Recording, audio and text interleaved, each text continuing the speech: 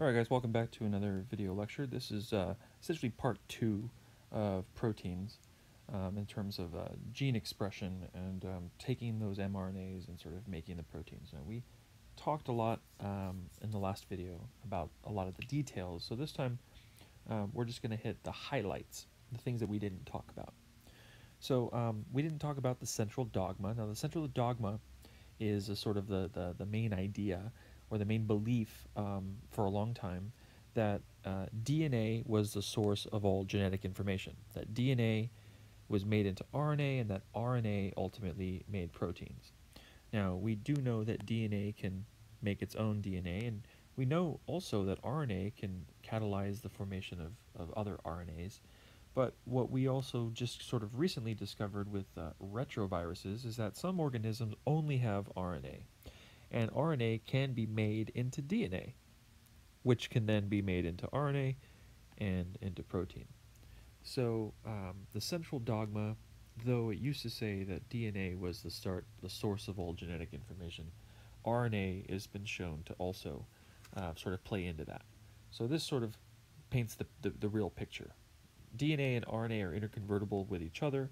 They can both replicate themselves, and ultimately RNA gets made into protein.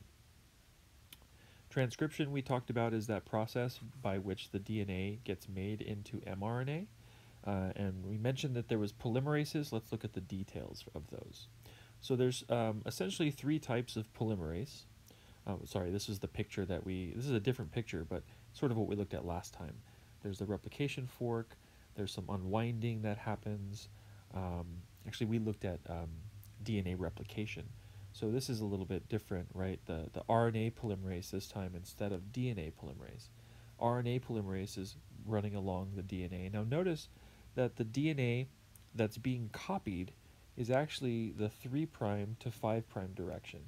Now you might be wondering why that is. Well, because the information that codes for the protein is on the 5' to 3' side. Like these 3 nucleotides here and these 3 nucleotides and these 3 nucleotides specify certain proteins. If we were to take these 3 nucleotides, the complement, that wouldn't be the same thing. And so we need our mRNA to look just like our strand of 5' to 3'. So we have to copy the other strand, what we'll call the template strand. We'll refer to the coding strand as the one that carries the information. And again, the mRNA looks a lot like the coding strand. There's going to be a termination site that we'll investigate a little bit. In the DNA, how does the RNA polymerase know when the gene stops and where to stop? And there's essentially a series of of nucleotides that gets coded in right there that leads to structures in the mRNA. Certain structures in the mRNA called hairpin loops. I can't spell. Hairpin loops form and cause the RNA polymerase to kind of fall off of the DNA. There's some polymerases that are important. RNA polymerase 1 is essentially responsible for prepping all of the ribosomes in your cells. Pol 2 is what makes mRNA, and polymerase 3 is what gets all of the tRNAs formed. Oh, sorry, as well as one of the ribosomal subunits. And this is a RNA polymerase 2 from yeast. So this is more like ours would look like.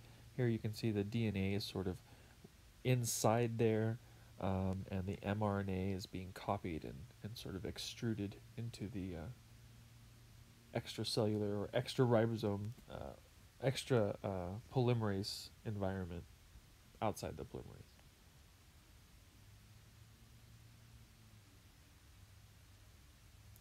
So as far as transcription goes, we talked about what genes were and how our genes are separated by some non-coding regions. So let's talk about a little of those. Now, structural genes make proteins. These have introns that need to be cut out. And regulatory genes are often in front of those structural genes, and whether or not these have the right conditions met, the structural gene will or won't get transcribed. And we call those promoters. And the promoter region is where the DNA or RNA polymerases will bind. If we want a gene to be made, we need to get RNA polymerase or DNA polymerase. When we want to make a protein, it's RNA polymerase that we want. We need to get it, to get right in front of our structural gene and actually copy that, make mRNAs out of it. So the promoter helps to do that. There are transcription factors that are involved, other proteins that have to be present. We'll look a little bit about how this gets regulated. There are proteins that'll increase the amount of transcription. There are inhibitors that'll decrease the amount of transcription. There's also some other parts of the promoter sequence that we can talk about. Consensus sequences are those where we see a lot of repeats of 2 nucleotides, and one of those is the Tata box. And I think we have a diagram of it here. Now the Tata box is about 26 pairs upstream, and it is involved with a lot of the binding of the transcription factors. Let's jump ahead and see it, and we'll jump back. So this is the gene, the structural gene. It has exons and introns. The regulatory gene is right here, and it's got a promoter region with an initiator spot. This is where the mRNA or the polymerase would bind. The Tata region here is going to be, again, another place where our enzymes and our proteins will bind to help signal the start of transcription. It should be known that, or noticed that the TA is the weak bonds. Remember, GC is a lot harder to break, and so this is going to help getting these 2 strands of DNA apart from each other for copying or making mRNA. So they interact, the Tata box interacts with our transcription factors, which are proteins. Once initiation starts, and there's a few initiation factors, proteins that have to be there, process starts elongation, where it essentially moves down the DNA and copies mRNA. And so that's the elongation step. So initiation, then elongation, and then there's termination. And again, there will be certain sequences that we'll come across that'll lead to everything dissociating from itself. Now, all RNAs that get made from transcription need to be modified. Not all of them are ready to go right out the gate. And so we'll talk about post-transcription modifications. I mentioned the mRNA in the last video that we needed to adjust the 5' and 3' sides of those. tRNA as well gets trimmed, capped, and methylated before it's ready to accept an amino acid. And RNAs need some kind of post-transcriptional methylation. They get CH3 groups added to them. And so here we can see that modification to the mRNA. We're going to get some splicing out of our introns and then our ready mRNA here. All right, we talked a little bit about translation in the last video. We know mRNA is the information, rRNA is the ribosome where it all takes place, and tRNAs bring in the amino acids. So we can look a little bit more at the details of that. Now, little differences in the actual ribosomes in our bodies. We have a 60S ribosome in prokaryotes. It's a little different. So in our bodies, we have a 40S and a 60S together. I think in the prokaryotes, it was the 50S and the 30S. So these are the 2 units. Now they come together and bind to the mRNA, and then the mRNA has those codons on it. Now codons are the genetic code. 3 nucleotides that'll essentially code for an amino acid. Now different amino acids are brought to this complex by the tRNAs. Each tRNA, as we mentioned in the last video, is specific for 1 amino acid. We have at least 20 enzymes that are specific for each of those amino acids to get them onto a tRNA. Each enzyme recognizes only 1 tRNA, and they attach the amino acid through an ester bond. The codon recognition site is where the anticodon is, and the anticodon is going to pair up or complementary pair with the codon on the mRNA. So let's take a look at an example. So here's just that L structure again of the tRNAs, anticodon loop down at the bottom. Now, we have figured out what the genetic code is by experiment. using synthetic mRNAs that have like only U's, right? U, the entire way. And we eventually figured out that every 3 codes for phenylalanine because we get a whole bunch of phenylalanines linked together. And they could do this for A and G, and so on. And that gives them, 4 of those amino acids that the code's for. Then by alternating it, AC, we end up with alternating ACA and CAC, and then ACA and CAC. That would be the code. Well, those give long chains of amino acids that flip back and forth between 2 amino acids. And so doing this and a bunch of other little experiments that vary, they were able to figure out the code. So here's the code. You can see here 3 codes, 3-letter codes that all code for either phenylalanine or leucine. Sometimes there's 4 codes that all go for the same amino acid. There's quite a few families that are like that have 4 codes. So what you notice here is that often the first 2 nucleotides determine what it's going to be. And then the third nucleotide doesn't matter. So in the case of proline here, the third nucleotide could be a U, a C, an A, or a G, and we still get proline. And this is thought to have evolved as a mechanism to reduce the number of errors that happen. I mean, not that errors, it reduces the errors, but it compensates, right? If there's an error, you still end up with the same amino acid, and so that's a good thing. Okay.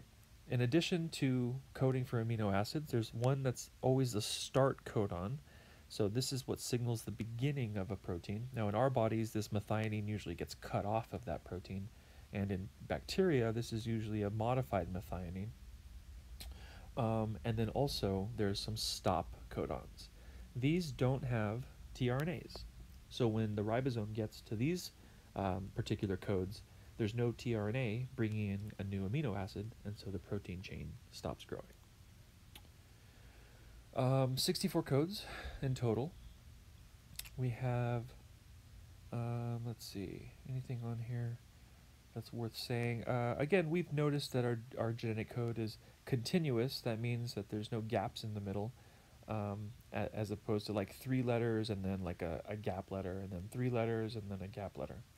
It's continuous, meaning there's no gaps, and unpunctuated means that there's no, again, little spaces in between.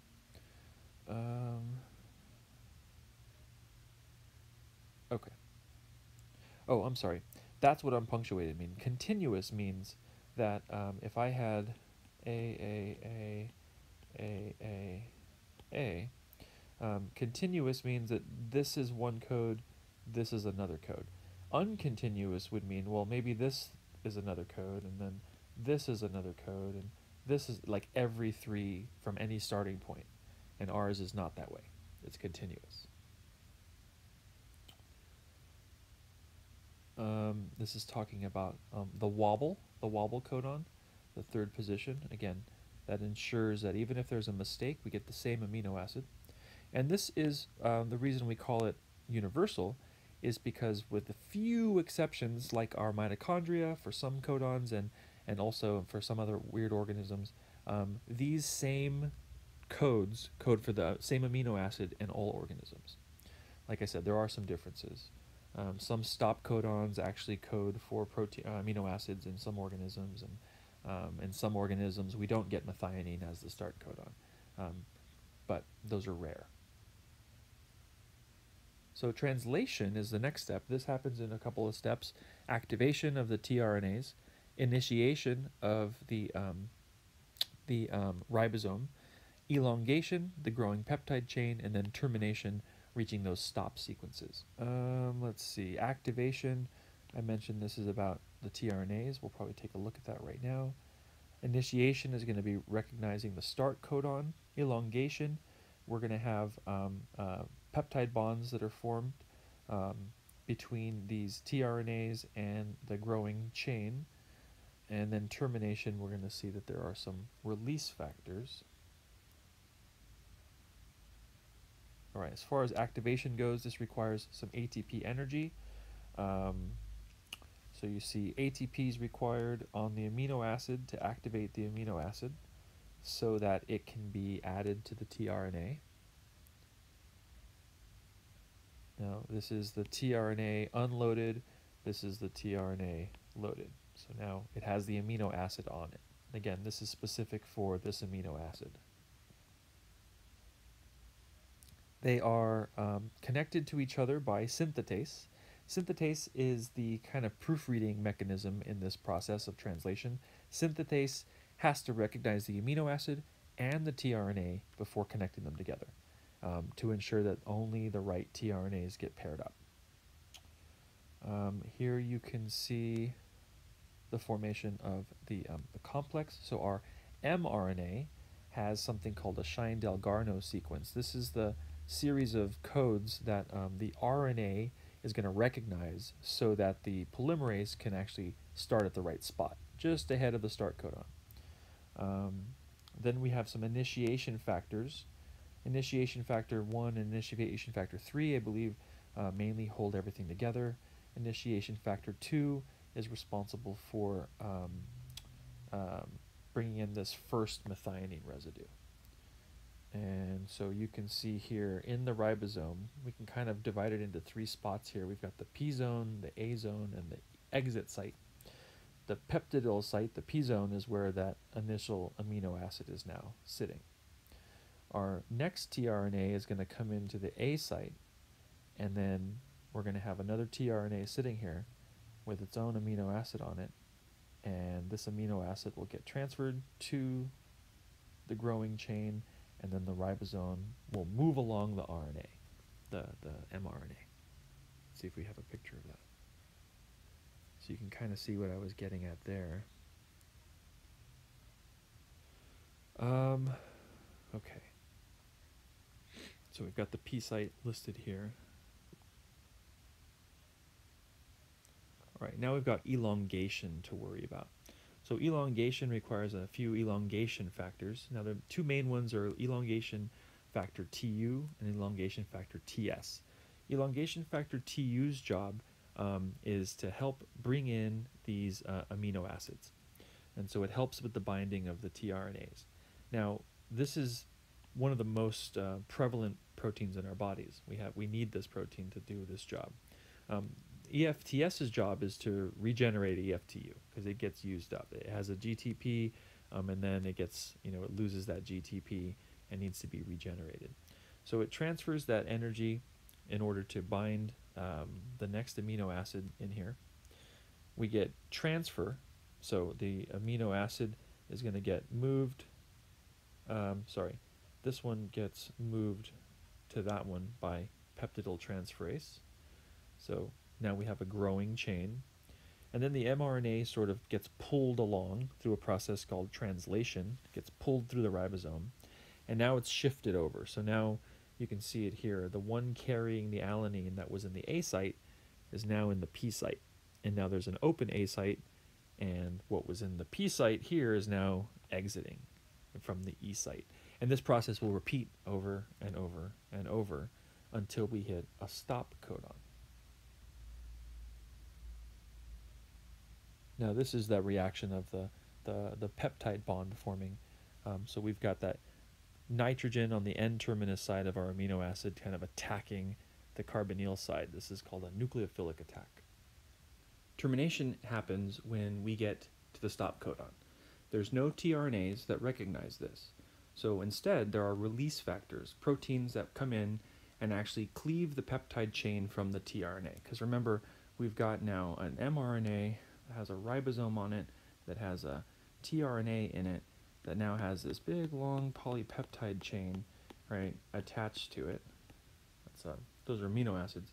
And so these, now that it's at essentially the stop codon, no new, well, I guess I moved this over to the wrong spot. The stop codon wouldn't actually be right there. I guess I can't erase that. The stop codon would be, wow, that's a fail. Here we go. The stop codon would be right there next to it, right? Because there was already a tRNA that recognized this spot. So no new tRNAs coming in, so these release factor proteins come and they cleave that bond, freeing up the peptide. Sorry about the poor quality of my drawings. Now, regulation can happen at two levels. We've talked a little bit about the transcription level one. This is promoters and inhibitors kind of using that regulatory gene, that promoter region, to either increase transcription or to decrease transcription. Now, the other type of regulation happens during translation, sort of on the protein or during the mRNA. So let's look at that. So initiators will recognize Tata boxes or other conserved sequences and help promote the associations of the RNA polymerases and all of the initiation factors so that transcription will happen more often. Likewise, there can be a molecule that goes and binds there that actually stops RNA polymerase from being able to locate the promoter, and those would be inhibitors. And so again, we can vary the amount of a protein being made through the use of transcription factors. Transcription factors have a few different mechanisms by which they bind to the DNA.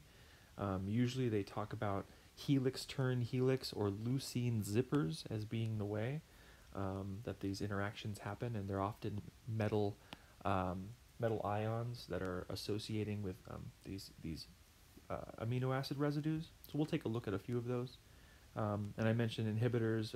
Repressors is another term for the same sort of thing, something that decreases how much protein is being made. These are those zinc finger motifs. So you see how the zinc associates with the amino acid residues, and then it leads to these sort of secondary structures, these little loops, or helices kind of attached to these loops. And so then we end up with zinc fingers. The fingers are these kind of little portions right here that seem to like grab onto the DNA. They fit into the major groove. So that's what zinc fingers sort of looks like. Again, it's just a binding motif. And then leucine zippers are another one, and there's a helix turn helix, which is a third. Motifs we see in a lot of the proteins that bind to DNA. Alternate splicing, we know that this is another, this is a translation level regulation. So different types of proteins can result from different types of splicing. Cutting out, the exons here can result in a few different genes. We can get just the green parts as a gene, or we can get this little blue part included as a separate gene. The more little pieces, the more different ways that you can splice them together. And so that's sort of showing here with a few, several different splice sites, you can get different proteins. And some genes will actually encode for multiple proteins depending on which way they get spliced. Again, you can kind of see that thing here. Two other versions of this. One that kept an intron and one where we have different exons being inserted in the middle, leading to different products. As far as regulation and control at the translation level, we mentioned that those T-amino acyl enzymes, those were the last sort of defense at making sure the right amino acid gets paired up with the right tRNA. We've got stop codons, and we've got post-translational control. And we've talked about this a little bit in terms of methylation or hydroxylation or acetylation, just adding groups to your proteins, to the amino acids afterward, after the protein's been made, and this sort of changes the function. Chaperoning, this is where other proteins sort of help your finished protein to fold properly, or help to keep it from folding properly until we can move it to a place where we want it to do its job. That happens sometimes. And then sometimes misfolded proteins do happen, and we have to have a system for being able to deal with that. And so we constantly are breaking down our proteins, good and bad. Some last longer than others, but the point is that's the safest way to make sure that we don't have any bad proteins around. It's just to constantly be tearing everything down and rebuilding it. So having multiple levels of control helps to fine-tune how much of one type of protein we have at any given time. Mutations happen. We've talked a little bit about this and what can cause those. Let's talk about what that means for translation. So let's say in one example here, they're talking about how it doesn't matter which nucleotide we get in the last position here, A, G, C, or T, they all code for valine. And so no matter what happens, if we get, you know, one of those letters to change, it'll still code for valine. But if accidentally it gets changed to something else, and the amino acid changes to something else, well, that's a big deal. Amino acids are, we know is very important for how they fold. And so we've talked a little bit about what a mutagen is, just something that causes a mutation. Not all mutations are bad. We've evolved the way that we have because of mutations. Some are actually beneficial. Nucleotide excision repair. We talked a little bit about base excision repair, but it's another mechanism for cutting out and fixing the damaged portions of our DNA. Recombinant DNA is something where we can actually take DNA from one organism and insert it into another. This is how we've been able to make E. coli, for example, produce insulin for us rather than how we used to get it. And the book goes through a few little images here to kind of show how that's done. I'm just going to show you this image here because this kind of has the best. So bacteria have little circular bits of DNA called plasmids, and these are really good to use as carriers for our genes. So what we do is we cut out a little section of the plasmid, and then we use, the same thing that kind of cuts the plasmid apart. We use that to cut out the gene that we want to stick in. That way the ends look the same, sticky ends as they're being referred to here. So then we insert this gene into the plasmid. Now that little bit of DNA that the bacteria is going to use has our inserted DNA in it. And it'll start to transcribe and then translate that gene into proteins that we can then harvest. Gene therapy is a treatment where if somebody has a defective gene, we can try to go in there and fix that gene by putting the right information in. And the hard part about that is that there's not a really good mechanism that we have to go in and change the DNA of all your cells. Fortunately, that's what viruses do. Viruses are just DNA, and often they need your whole body to be able to copy their DNA, and they do it by just sticking their DNA into your DNA. And so what we've done is we've taken control of that process in viruses. We've been able to take virus genes, remove the bits that the virus that would make other virus parts, insert into that spot the gene that we want to fix, let's say, or that we want to express in a new organism, and then we let that virus go and do its job again, and it goes and it infects cells, and it basically inserts, well, it's not really a virus at that point, but we're kind of using some of the tools the virus had in it, mainly the part that cuts out our DNA and inserts their DNA. So what we've done is inserted the correct gene that we want. Now, in the past, some of these gene therapies have caused like cancer and stuff, but we're getting better at it. And so you can kind of see that here too. These viruses don't have the gene that they think they have inside them, and instead they go and they put in whatever we've inserted into them, into the organism's genome, leading to proteins that they were maybe lacking. All right, so that's the end of chapter 26. So you can see that it really does go really well with chapter 25. These things are hand in hand. So we've looked at proteins, we've looked at DNA, and we've looked at how we get proteins from DNA.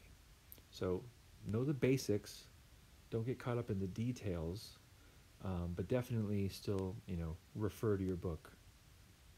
All right, guys, see you next time.